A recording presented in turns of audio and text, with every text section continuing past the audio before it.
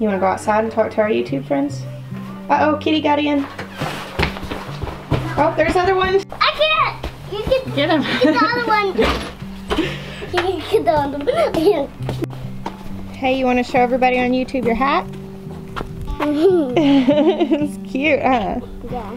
We received a package about a few weeks ago from a viewer in our P.O. box with these incredibly adorable hats for all 6 kids. Malia's was like, you know, really colorful, and then the boys were all kind of matching, and some of them had these like little crazy frilly things on them, like looks like crazy hair, and some of them had poof balls.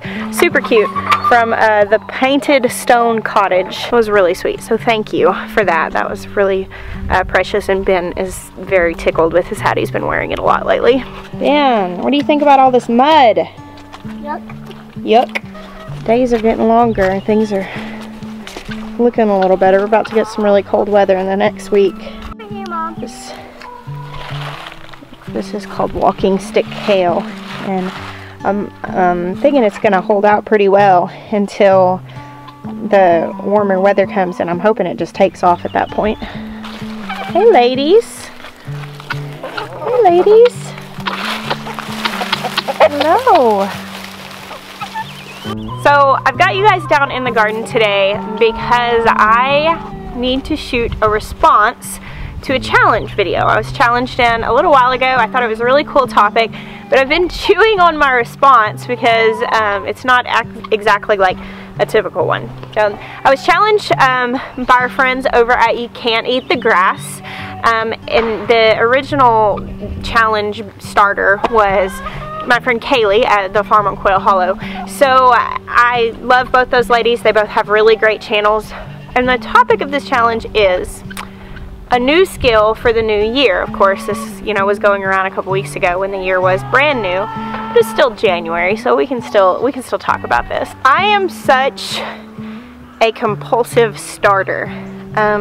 Jeremiah calls me an idea factory because I'm constantly like, oh, we could do this, we could do that, we could do this. I have ideas all the time, and I am so your typical right-brained creative person where I'm just very scattered and very excited. I love beautiful things. I do live in a really like state of wide-eyed wonder just about life in general, and this is something that I love. I protect those things. I protect my heart that those things can stay valuable. However, C.S. Lewis said that a man's strengths will overflow into his weaknesses, and I've learned that so often when a person has a passion or they have, you know, something that really drives them and moves them, a lot of times you can see that the flaws in their life and in their personality are so often, you know, it's the splash out of those passions. It's the messes that get made.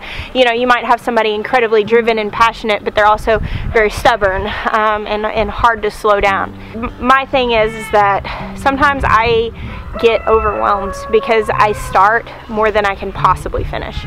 And so this year, we have actually decided that we're not going to start a lot of new stuff. That is not how it usually is. Usually I start the year like geared up with a super long list. Now we have a lot going on. You know, we're having to move stuff around.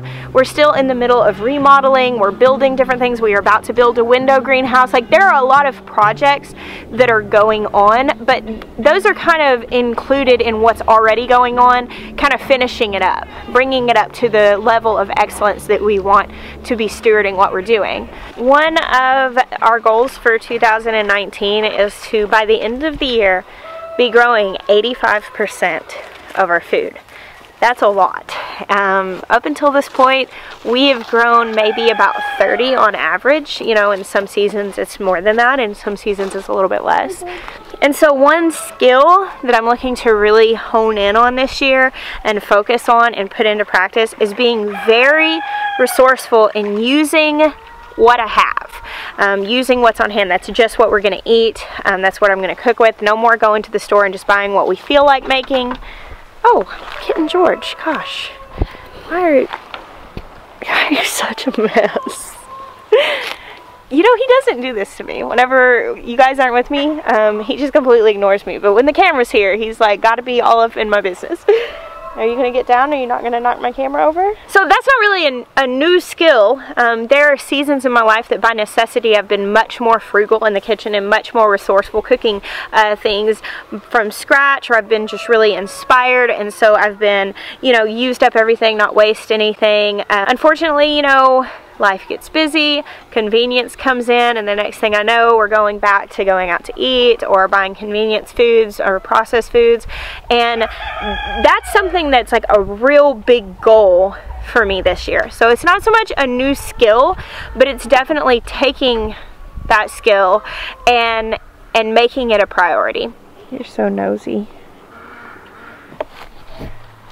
George, you're terrible. Another skill that kind of goes hand in hand with that is that I want to start fermenting more. I have allowed too many scobies to grow 1.5 inches thick in vinegar kombucha because I've just forgotten to bottle it on time and then just put it off and not rebrewed. I know how to do these things. I still have, I have some kefir grains that are dehydrated. I do have like an ancient kombucha going on my counter that needs to be refreshed and redone. And I would really like to get into the discipline of keeping up with that stuff. I did ferment a good bit when my garden was producing last year, but not regularly. I think I did some hot sauce and some pickles and a handful of different things like that, and it was really good, but I would like to get more into experimental stuff and making fermented foods part of our everyday diet.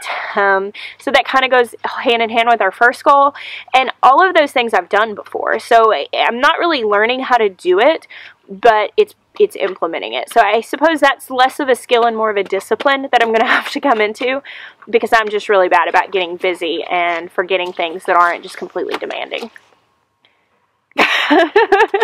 Lofty food goals and fermenting failures are fairly easy to talk about. I think a lot of people can probably commiserate in wanting to do better in areas like that, but just lacking the wherewithal to make it happen. However, there's one more thing that is really the forefront of my mind in making the decision to not bite off any big new skills right now, and that is these guys.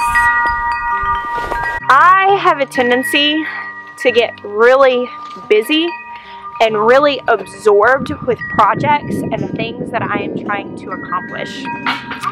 And in that, you know, a lot of stuff falls through the cracks. And unfortunately, in my life, I've had the habit of basically giving my time and attention to whatever was the most demanding and whatever intrigued me the most. It was those things. So the demands and my own interest and curiosity and desire to learn and to accomplish. And sadly, a lot of the times that wasn't my kids.